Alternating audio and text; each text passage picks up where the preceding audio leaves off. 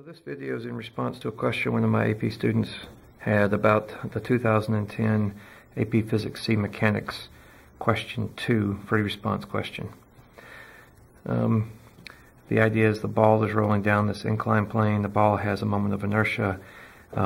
It falls through the air and hits a cart.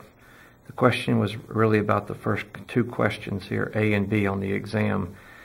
The first was label the forces, and the AP answer is the normal force, of course, is from the contact of the table, mg is from the center of mass, and the force of friction is from the contact of the table up the inclined plane.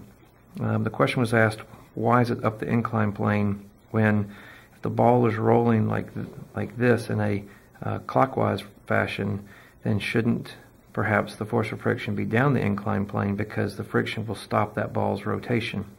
As you know, the pivot is right here where the ball meets the table.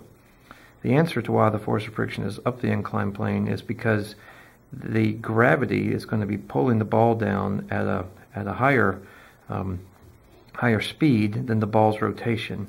And so for that reason, the force of friction has to be up to counter the ball's sliding down the inclined plane. So that's why the force of friction is up.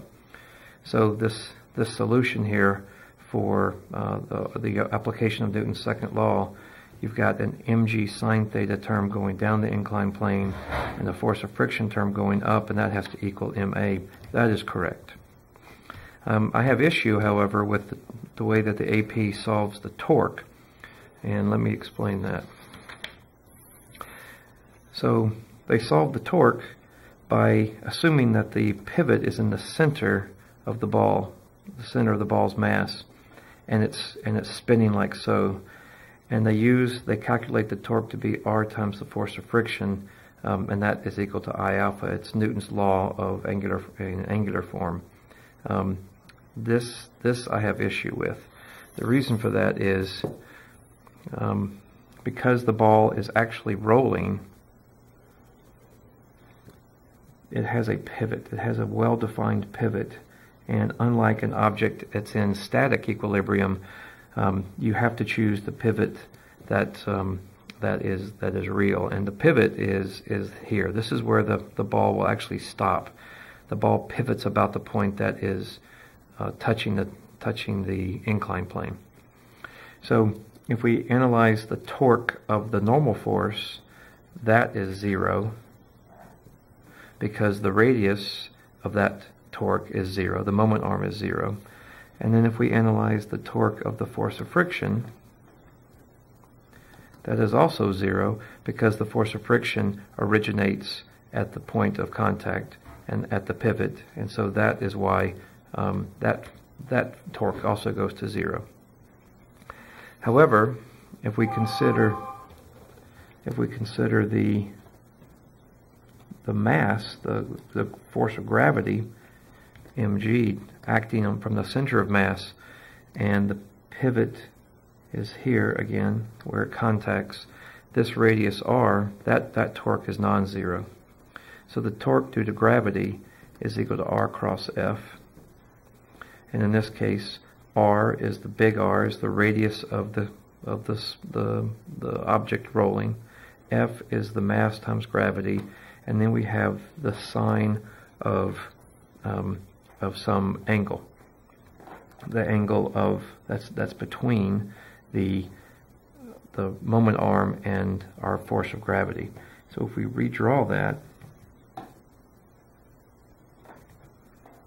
there's your R, there's your mg. This angle here is the same angle as the angle of the incline, so this angle is theta. So this guy is 180 minus theta, and that is the angle between R and mg. So you have 180 minus theta. Of course, 180 minus theta, the sine of 180 minus theta rather, is simply the sine of theta. Okay? And so that is the torque due to gravity. Again, unlike what the AP readers say is that it's the torque due to friction, but again, that cannot be. That has to be 0. So then if we apply Newton's second law here to rotation, sum of the torques is equal to I alpha. Of course, there's only one torque acting, and that's Rmg sine theta that we just showed.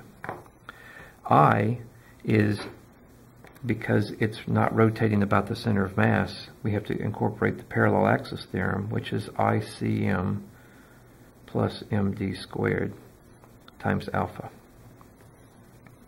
Okay, and ICM, the AP, the question tells us it's 2/5 mr squared, and the d here is the distance from the pivot to the center of mass, which is just r. Alpha is A over R. That's common substitution. Okay? And so you end up with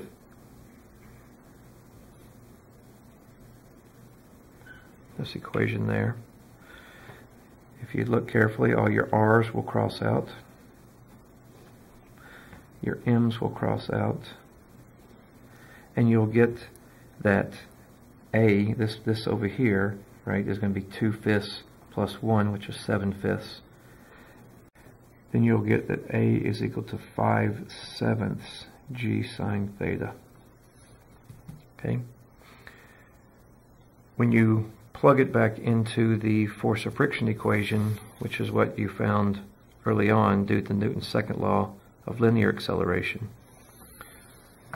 you end up with that the force of friction is equal to mg sine theta minus ma. We just found that A, minus m times 5/7 g sine theta. And we can pull out an mg sine theta. And then what we'll end up with is, this is going to be 7/7 minus 5/7, which is 2/7. And that is the same answer that they got using the wrong way of calculating the torque with the force of friction. So I just have issue with the fact that they didn't use the actual pivot, and they used the center of mass as the pivot, which is incorrect. So you end up with the same answer, but this is the proper way of going about doing it.